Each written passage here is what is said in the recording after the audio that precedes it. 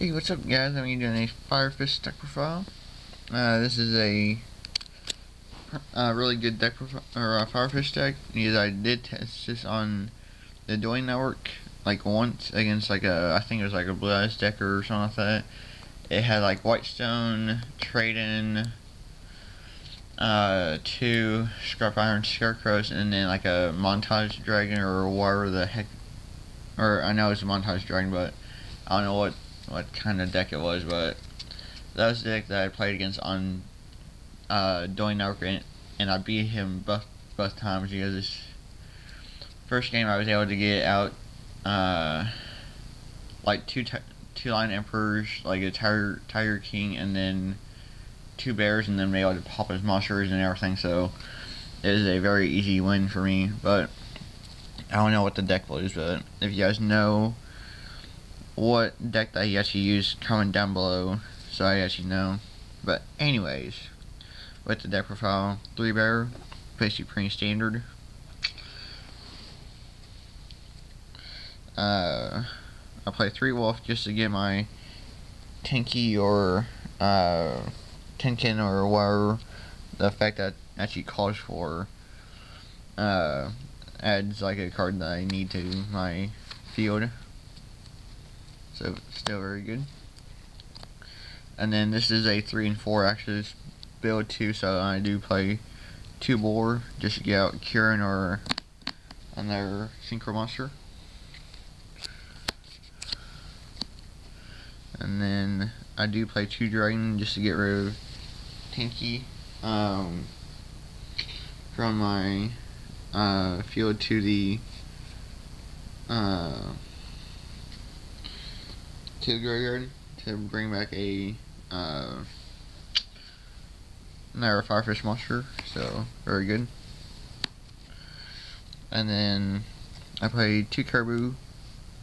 This is basically your monster reborn of the deck, because the effect says during the end phase, if this card is sent to the graveyard because it was destroyed by a card effect and sent there this turn, you can special summon one level 4 Firefish monster from your deck. So it's basically a monster reborn of the deck, so very good. And then basically your Cyber Dragon of the deck, but the only fallback to that is that you have to have a Firefish on the field and then no monster. So it's still a very good card, which 2 KB, so still very good. And then I play 1 Spirit just to get out your Kieran or a level 8 synchro monster combined with Coyote, so very good. And then I play 1 Hawk, basically still very good. And then for 2 tech choices I have, I play 1 Thunder King just to prevent special summons and all that. Very good card. And then I count this as a staple. I know everybody else doesn't, but I count this as a staple for Firefish. Because this basically lets your opponent prevent them from playing any XC's monster, XYZ summon. So this card helps you. I know they can get out their synchro monsters, but it just prevents them from summoning XC's monsters. Sorry about that, you guys. But anyways, yeah, it's still a very good card. And then there's the effect. But yeah, so that's basically it for the monsters. I think it's a pretty good monster lineup. So, and then for spells, basically pretty standard, but there is a couple changes I did with the spell lineup. 3 Tenki, basically pretty standard. 3 Tensu. I know some people play 1, some people play 2. I play 3 because I'm playing a lot of Firefish, so it helps. So, and then 2 Kyoko. Helps with locking down my opponent's spells or traps that I need. need the lockdown, so very good. And then this is where it gets interesting. I played 2 ground collapse. This will work good against heretics or any deck that requires their field to have more than one monster. And I misread the effect. It select 2 card zones on the field. Yeah, I feel focus. Yeah, I always read you. But select 2 monster card zones on the field. You cannot select a zone occupied with monsters.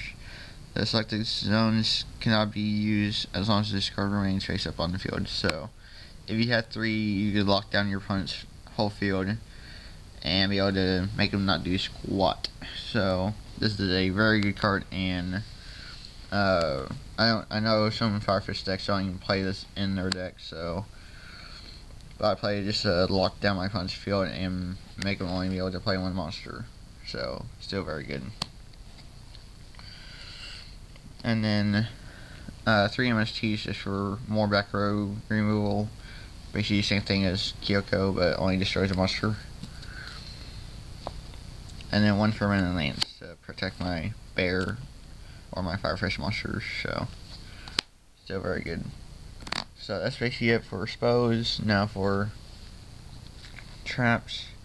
I played 2 deep prisons. Very good. 1 Phoenix Chain. Still very good too. 1 Torrential. Still very good. Basically bomb their whole field and then just spam. Just stuff like that. And then 1 Tenson and 1 Tenkin. Both very good. Basically a 1000 point rush recklessly, and then this helps protect your Beast Warrior monsters from Torrential or anything like that. And then Mind Drain, also very good against heretics. Is a summon from the hand, so makes them not be able to do anything. And then also good with Effect Bearer and other stuff. So, still very good. And then 1 Mirror Force. If it was at 2, I would be playing 2. Or if I had to, I would be playing 2. So, but, I mean, one's good for now. And then 1 Bomb Shot Hole for mirror match. And also other stuff. So, yep, that's basically my main deck. It's 40 cards. And then for extra deck, 1 Tiger King.